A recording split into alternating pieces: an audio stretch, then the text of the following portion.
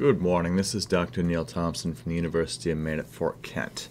I'm just booting up ArcGIS Pro and I'm going to demonstrate for you how to create a PDF ready to load into Avenza Maps using National Agriculture Imagery Program data accessed via a server. So right now Arc Pro is just booting up, there it is, and I'm going to start with a blank map.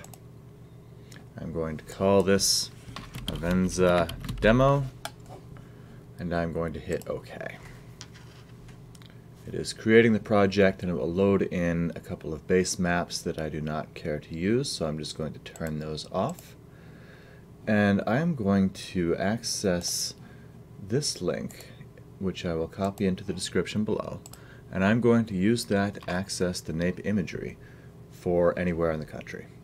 So I'm going to go to the Insert tab and make a new connection.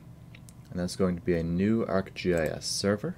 And I'm going to paste that URL right here in the server URL and hit OK. It's going to connect. Thank you. And I'm going to go to the Map tab, Add Data, under Servers, under Project. There's my naip imagery. Click once on the ConUS Prime and OK. And that will bring in the latest naip imagery for every state. The states are flown every 3 years, which is why every one of these is a slightly different color. And this is coming in WGS 1984, which gives a distorted view.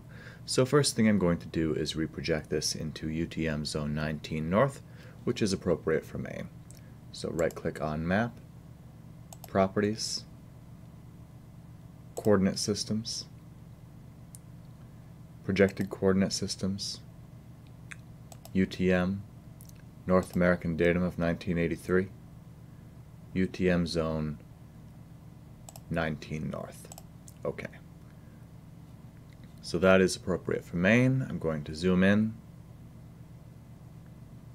to Fort Kent, and once that loads in, what I want to do is say Insert, New Layout. And I want a custom page size. I use usually 20 by 20 or 30 by 30 for my Avenza Maps. I'm going to use 20 by 20 this time. And I do that because the larger page sizes allow the Avenza Maps app to get a better capability of zooming in to get the fine detail, where you can crank the resolution, the dots per inch, up as much as you want on a small page size. And Avenza doesn't read in that extra detail. You need a larger map with lower dots per inch. Okay. And now I need to insert a map frame. And I can just pick that right there. And I need to click, hold, drag, and release a box saying I want my map frame here. And to fine-tune that, I can right-click, Properties, on the map frame in the table of contents, all the way to the right, the placement, and I want that to be exactly 20 by 20 inches to match the page size, and the XY position to be 0 by 0. And that's that done. So I don't want to be zoomed in all the way out here. This is Canada. I want to show Fort Kent and the immediate area. What I need to do is go to the Layout tab and go to Activate. And that allows me to use the scroll wheel to zoom in and out, allows me to click, hold, and drag to move things around. Once I have the map where I want it to be, I have to go back to my activated map frame layout and close activation.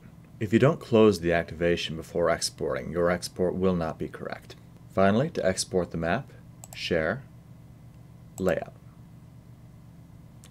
And this is just going to save as layout, 200 dots per inch. Export options, make sure Export Map Georeference is on. It is by default.